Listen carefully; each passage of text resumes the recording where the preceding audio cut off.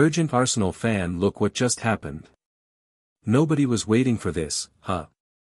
Before, subscribe to the channel, because here there are videos every day with the latest news from the Arsenal, and to don't miss any of it, don't forget to activate the notification bell. Arsenal willing to pay €75 million to sign 25-year-old star. The Gunners are in the market for a star centre-forward and have often been linked with Osimhen after missing out on Benjamin Sesko.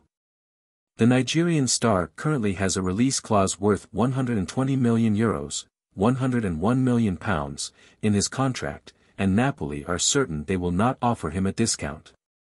Journalist Walter Di Maggio has now revealed that Osimhen has a monstrous offer from Saudi Arabia, but has no desire to move to the Middle East. He added that Arsenal are interested in his services but are not willing to spend more than €75 million. He said, via Calcionapoli 24, from what we understand, despite the monstrous offer from the Arab League, Victor does not want to go to Saudi Arabia. And Arsenal in the Premier League don't value him at €120 million, but at just over half, €75 million. Osimhen has been linked with a move to the Premier League for several years. He seems determined to make the switch in the current transfer window. Chelsea were initially considered candidates to sign him, but withdrew from the race after failing to finalize personal terms through his agent. Consequently, Arsenal are the favourites to land his signature among English clubs, but they are unlikely to spend too much to sign the 25-year-old striker.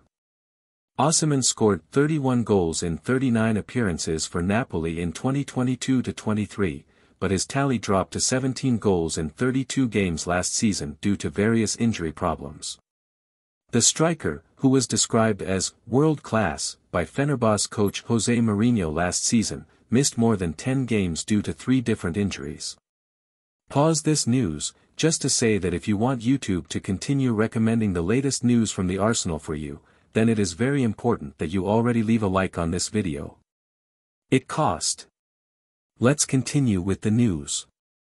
He was also absent from duty in Nigeria this month after suffering a further setback at his club.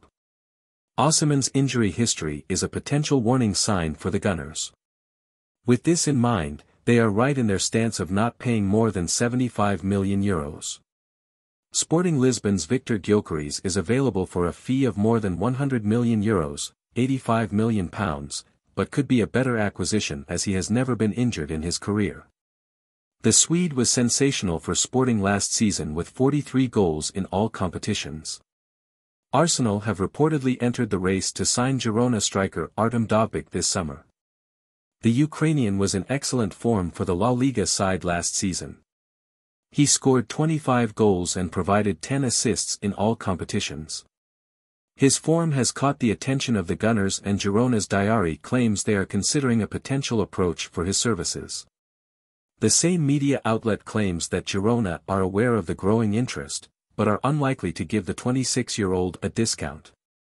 Dovbyk currently has a release clause of between €40 to €50 million based on the league, and Girona are eyeing something close to that amount. Arsenal are determined to sign a striker with a goal-scoring presence. Dovbyk would be a smart signing due to his presence in the box. The Ukrainian converted almost 30% of his shots into goals last season. This is much higher than any other player in the Arsenal squad. He would be a quality signing for the club, without spending too much.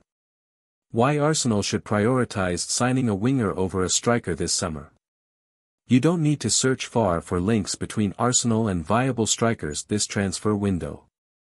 The idea that Arteta's squad is a quality number 9, short of being capable of dominating, both domestically and in Europe, is a popular notion, but there is a better way to spend the club's money during the sunny season. The best way involves adding a wingman. Preferably, a player versatile enough to also play in the middle, if necessary. This flexibility would be useful, but not essential. Not compared to relieving some of the pressure on Saka. Arsenal's world-class winger is a marked man because so much of the Gunners' attacking play goes through him. However, talent is not the only reason for the favoritism shown to the talented number 7 on the right.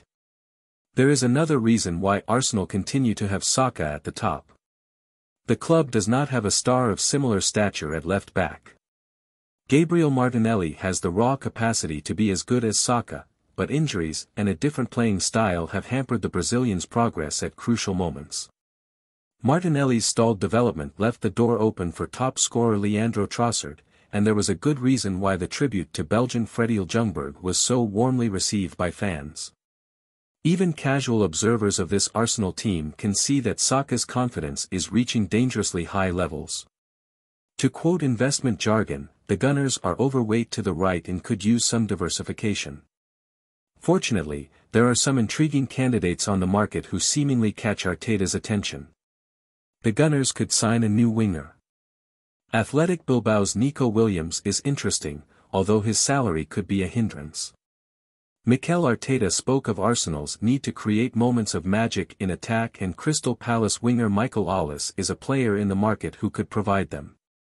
Of the two, Athletic Bilbao's Joel Williams is the more intriguing. The 21-year-old Spanish international has the mercurial mix of direct pace and mischievous trickery that all truly famous wingers possess. Having Williams spin and turn freely to the left would divert some attention from the other side. Defenses would be stretched beyond the limit by two players prepared to maintain width and call those few blades of grass the live side of the touchline. More than doubling the Saka effect, putting the winger on the transfer market would also preserve the unpredictability in the middle that made Arsenal prolific in front of goal last season. Thierry Henry isn't worrying about being at the top of the club's scoring charts, while Kai Havertz plays as a striker. However, the German added much more than goals as he became the full-time focal point of Arsenal's fluid attacking line. Havertz, the striker in name only, offered varied and subtle movements. His willingness to drift left was Henry-esque, while Havertz dropping in front was reminiscent of Robin van Persie.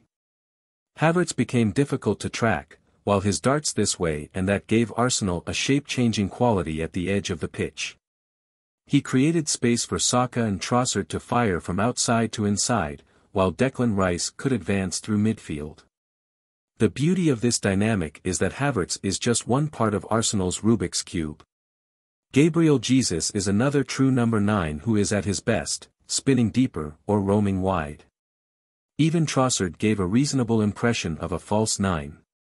It's obvious that the Gunners have enough strikers to keep opponents guessing and stay in goal. The defense of keeping what he has in position is only reinforced by another look in Martinelli's direction. Incredible straight-line speed and keen eye for goal mean the 22-year-old's future will certainly be as a striker. Even though he's not short of a trick. Signing a winger this summer could help Arteta begin Martinelli's transition into central areas. The two-pronged approach would also be more cost-effective than going all in on the latest hit sensation. Not that Arteta was a bargain hunter, but he established his managerial credibility with excellent work developing wingers Raheem Sterling and Leroy Sane for Manchester City. Arteta continued in the same way, making Saka his pride and joy. Now is the time to find another precocious striker.